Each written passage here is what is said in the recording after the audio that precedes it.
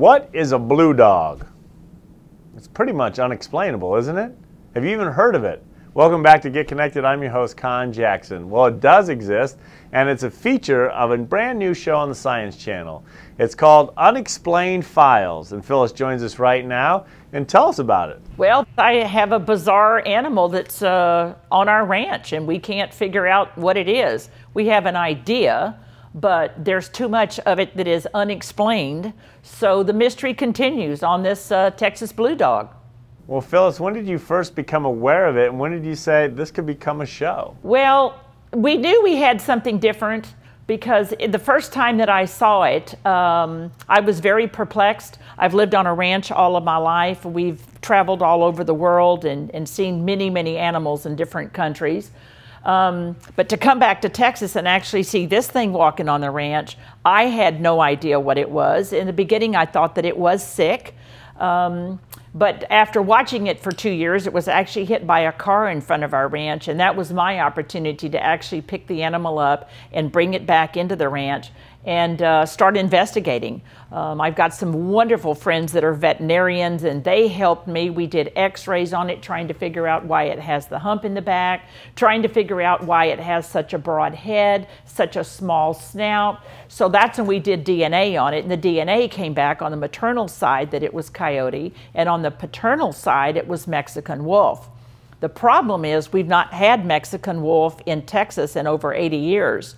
So the mystery began to unfold just on what the DNA was, not to mention the bizarre features of it, none which are indigenous to the coyote or the wolf. The blue eyes, the shorter mandible, all of this excess skin, the elongated neck, the stripes that are on it. It has no hair, yet it has this fuzz on it.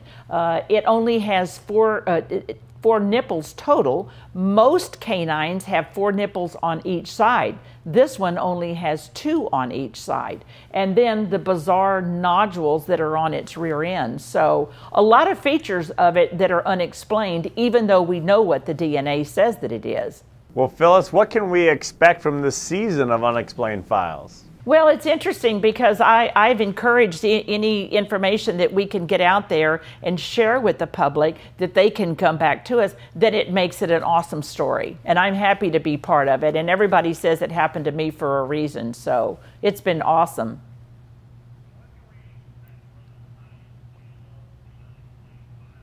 Some fabulous stories that have happened around the world that are unexplained.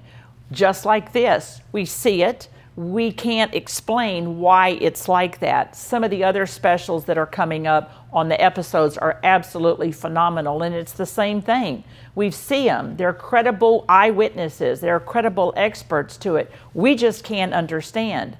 The idea that there is cattle mutilation going on just along the 37th parallel is phenomenal. That we have red rain in Sri Lanka is beyond the wildest imagination.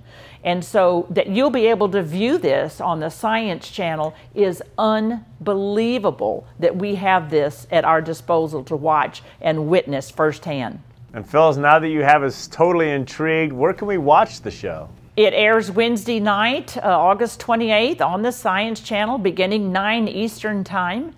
And then the continuing episodes are all fantastic. Everybody will thoroughly enjoy this new series of Unexplained Files. Well, Phyllis, we love asking this question. You're a truly successful woman. What advice would you give to the rest of us pursuing our dreams, given your success? You know, you've got to follow it. I always said in the beginning I had something different and I wanted to share it with the world. We're fortunate that we have places like the Science Channel that are willing to put it out there. I tell people, be observant. If you have something different, don't just rule it out because everybody else says it's nothing. That's one of the problems that I had with this. Everybody said it's just a mangy coyote. I knew better.